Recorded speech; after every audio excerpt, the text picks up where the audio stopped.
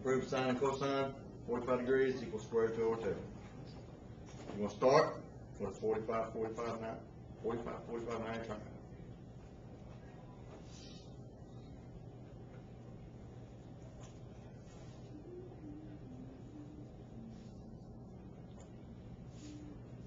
What kind of triangle is that? Besides your right triangle.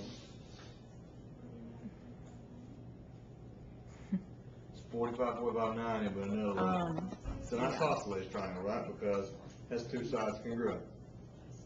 Let's make this triangle legs length 1.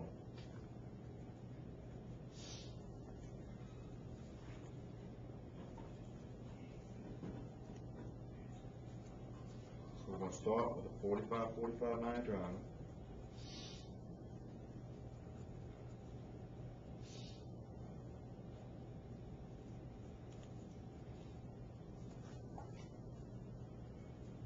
Legs, length 1.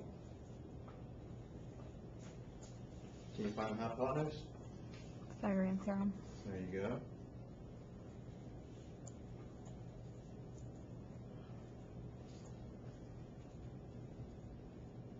What's the equal? Square root 2.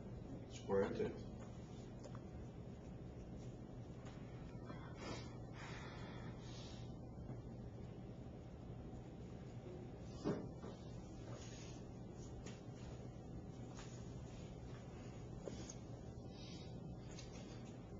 So now that you have that triangle set up, what's the sine of 45 degrees?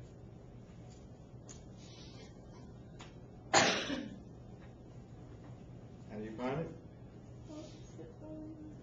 Opposite over hypotenuse, right?